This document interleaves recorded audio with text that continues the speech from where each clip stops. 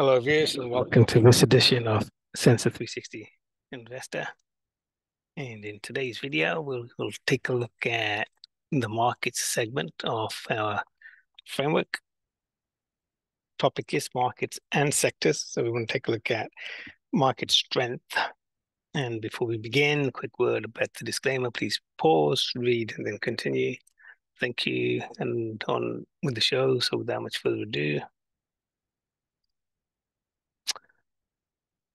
okay, so let's take a look at some charts. Okay, so let's take a look at the big picture first. This is the S&P 500 index, and we are looking at the weekly chart. So this each bar on this chart is a single week time frame. And so what first thing to notice is we've still been in this uptrend. The index is moving up. As you can see, there's been a couple of pullbacks along the way during this uptrend, but overall still a healthy looking uptrend. And then in terms of our short-term timers, the short-time timer is up. So that went positive back in the April 26th, the week off. We saw a little dip in the intermediate, but that picked back up. And this then went to negative. And the long-term trend's been on since back here, roughly April 6th. So, and that's still an uptrend. So in terms of timing, everything looks good on the S&P 500. Index is moving up, and just looking at this chart, you would not think that there's anything seriously to worry about. Okay, so let's move on from the S&P 500 index and take a look at the main spider sectors. So this will give us an indication of where it's transpiring for the move in the indexes. So first up, we'll take a look at the growth sectors, and we'll start with technology. This chart is what we're looking at is the relative strength performance of the sector versus the S&P 500. So if the blue line is moving up, that means this issue, XLK in this case, is outperforming the S&P 500. If it's moving down, trending down like this, it means that for this period, the issue XLK was underperforming the S&P 500. And if it's moving flat like this, it means they were kind of even par. Neither it was it through the duration, neither was it really outperforming or underperforming. So basically going sideways. And then if we look at the longer term trend with a couple of moving averages, we can see that overall XLK has been outperforming, albeit there's been a few periods of underperformance. But if you'd gotten into the XLK back here, you would have outperformed the S&P 500 handsomely. So that's the S&P. So this one is definitely working and performing. So let's have a look at communication services. And for the most part, it's up, although we can see that we have quite a lengthy period where it's more flat than up. So we had a little incline uptrend here, but it's been mostly flattish. So communication services sector isn't really kind of supporting the trend of the index. And now let's have a look at consumer discretionary. So the consumer piece of this, another growth sector. So here we have a different picture. The trend is actually down, which means that the consumer discretionary sector tied to the consumer is actually underperforming the S&P 500. So if you parked your money in this sector, chances are you'd be not doing as well if you just parked in SPY, for example. So the growth, so we have a mixed bag in the growth. We have one outperforming in XLK, one underperforming in XLY, and one is flat XLC. So let's go on and take a look at the rest of the sector, see what the story there is. So we'll start with materials. And so we can see materials is underperforming. Let's look at energy. We can see energy has had a couple of counter trends, but pretty much is in a downward trend. So we can see the long-term trend using this blue moving average.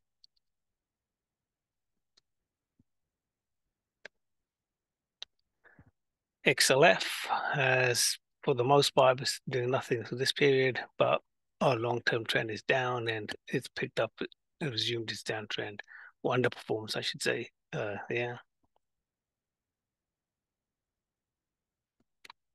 Okay, let's look at the industrials. Similar to financials, and industrials have not been packed, treading water, and now they're underperforming the S&P 500.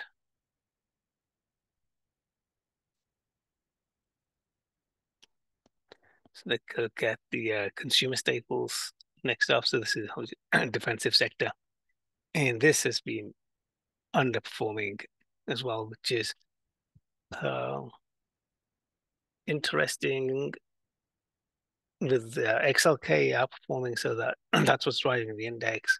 And doesn't look like the money is rotating out of that at this time into the defensive sectors, and so these are just not attracting any money. They're seriously underperforming the S&P 500.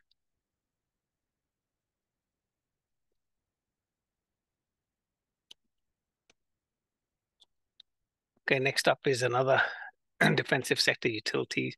So this had a little pickup, counter trend, but now resumed its downtrend. Long-term trend is down. So there was a little bit of money piling into this for a short period, but um, it's piled back out.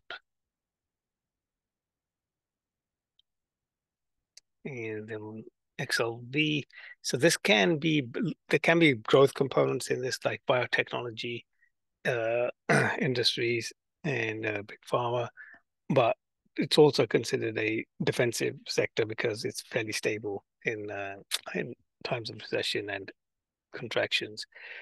So this has an element of both, but we can see again it's been trending down and continues to trend down.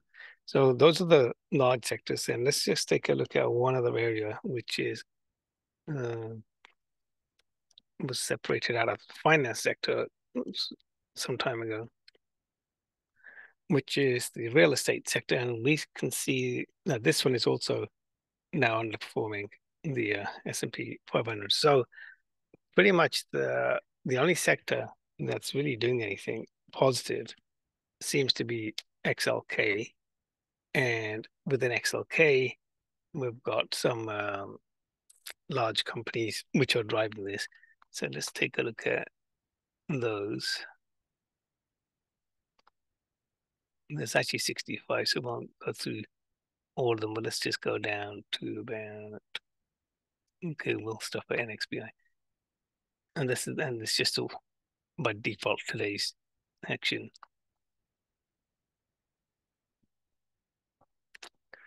So Corning, so a downtrend has been outperforming off recently.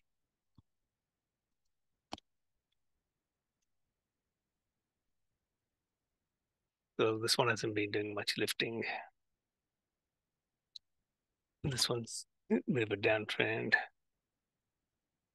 So not everything in XLK is moving up. This one had a recent uptick.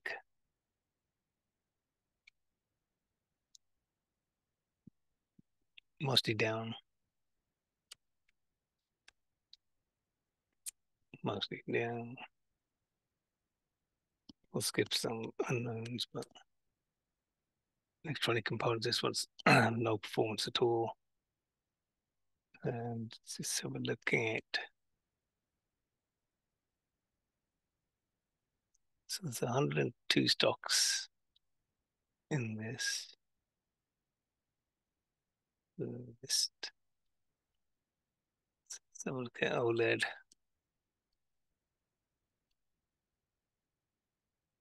So we can see OLED was kind of cycling, and it's recently it's been in a period of outperformance. We're at a period of outperformance here, underperformance here, period of outperformance. This stock is kind of cycling through. Let's look at a few of the more recent trackers. Powell. So this one is in a fairly strong uptrend. A little erratic, but the trend is up. Let's just pick out a couple of other names out of this. So these were all the names that moved up today. And these are names that moved down today.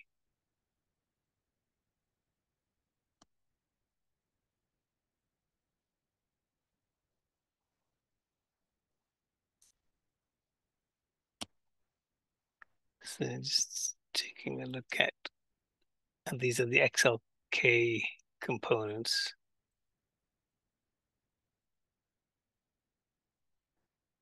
So based on this list,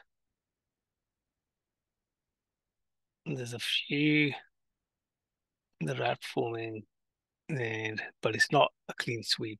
So let's actually take a look at the mega caps, and we'll start with Meta, so we can see how Meta's been outperforming.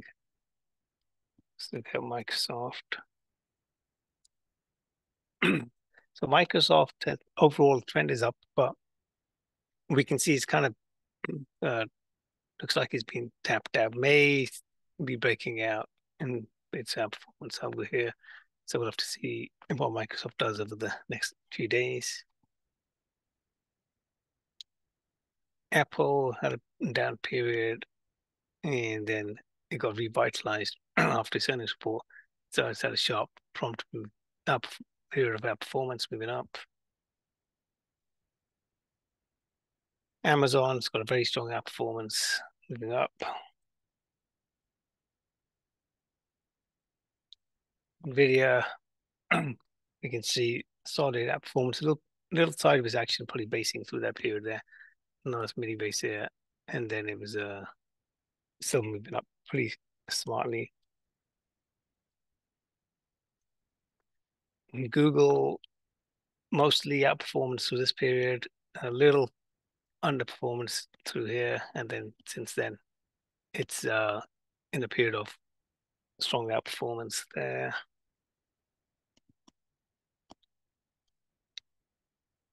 And Tesla, which has been in a bit of a sell-off, and we can see how that one is underperformance through this period here, and then it's kind of started to move in sync with the markets, and then recent uptick in terms of its earnings and maybe some short call covering going on there. But either way, and it's at a long-term upper channel that we're sitting at actually on the chart. So those, and let's just look at a couple of other big names. So strong outperformance there. And JPM. So this one, for the most part, is showing relative outperformance, not as strong as some of the technical stocks. Let's take a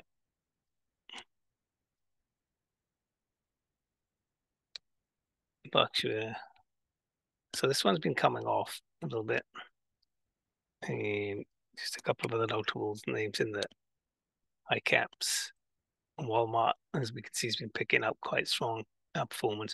So in these stocks, when we get these periods of outperformance, that's what's pushing the market up. So we can see which ones are moving. Some started to move a while ago. Some have been moving for a while and continuing to move. Others that were in downtrends, putting pressure on the indexes, have now reversed and are starting to move up. And some of them are just kind of team tagging with each other. They take a week off and something else moves up, and then that takes a week off and the other one moves back up, all creating upward pressure in the indexes. And so what we see is that the indexes continue to grind higher and higher. And yet, as we saw with the sectors, we really aren't seeing that across the board. And so stock picking obviously becomes crucial. Another thing to look at would be the ETF, the top 50 S&P stocks, and we can see that for the most part, the growth is outperforming the broader index as well. So this is the the top 50 by market cap, and we can see in that space they are basically holding up the market and moving it up. So it might be a little bit more than just the Mag 7 stocks that get talked about all the time. So there's a little bit, it is a little bit broader than that. But the counter argument is on the sectors, only XLK is really doing anything. The others are either flat in XLC's case or down in the rest of the cases.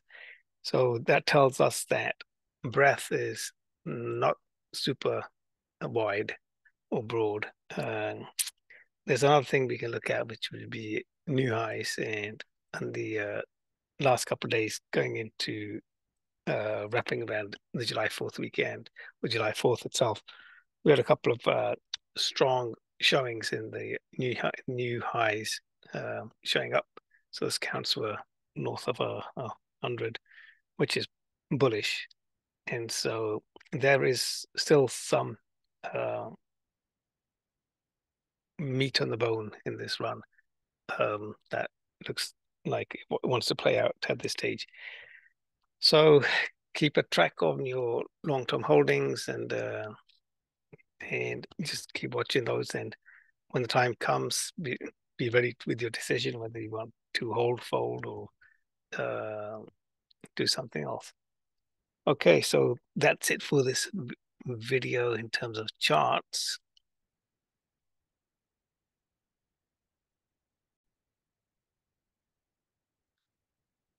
And let's wind up.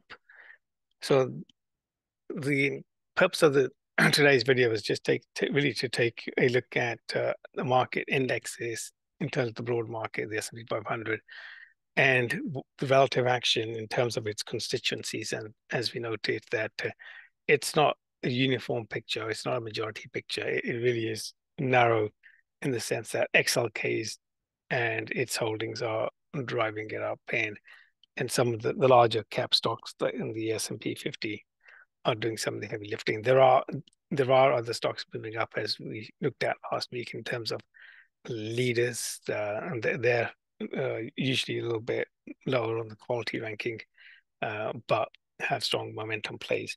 So there's lots of good opportunities for stock picking and trading as of now.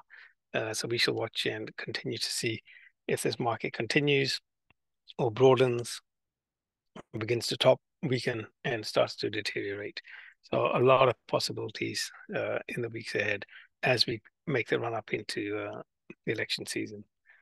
Okay, so thanks for watching. Thanks for listening. That's it for this video. Goodbye.